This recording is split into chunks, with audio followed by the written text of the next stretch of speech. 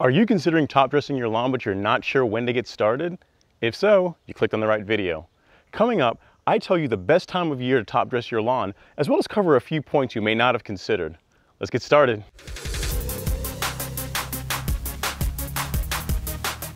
Hello YouTube.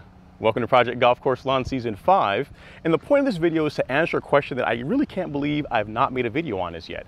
You guys know this year I've been on a really big kick as far as top dressing and providing top dressing updates, doing manual top dressing, using a machine to top dress your lawn, all this stuff, but I haven't answered the question, at least not in a video directly, as to when should you top dress your lawn.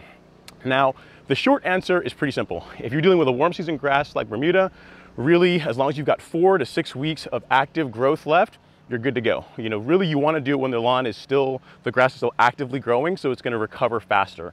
Now, in Georgia, what that typically means is anytime between May and August, you're safe to go as far as top dressing your lawn. So if that's all you want to know is, you know, from a rough estimate, when should I do it? May to August, if you're dealing with a warm season grass, should be good. Now let's dig into this a little bit deeper though. When should you opt for the May time period, or when might it make sense for you to wait a little bit?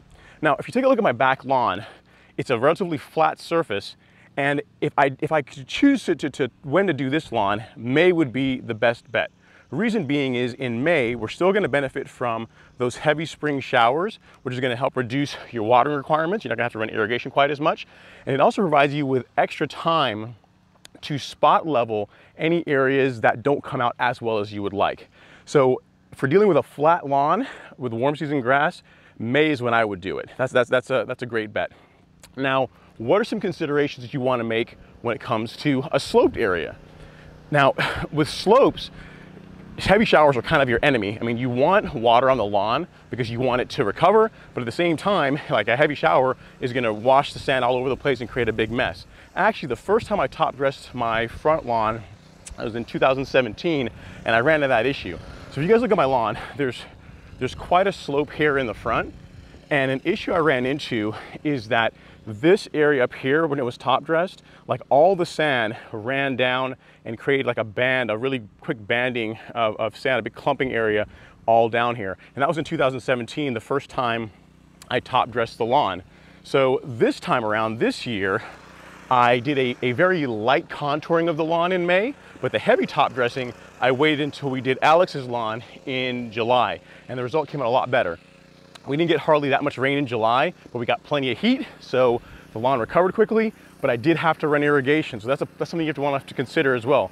When you're dealing with a slope, I would give up the free water just so that the sand for the most part is going to stay where it needs to be. And you guys can see overall, the result came out pretty well in my opinion. I mean, this is, you know, if you look at how the lawn has bounced back, overall, the sand stayed where I expected it to stay. There's not really any heavy buildup along here like I've had in previous years.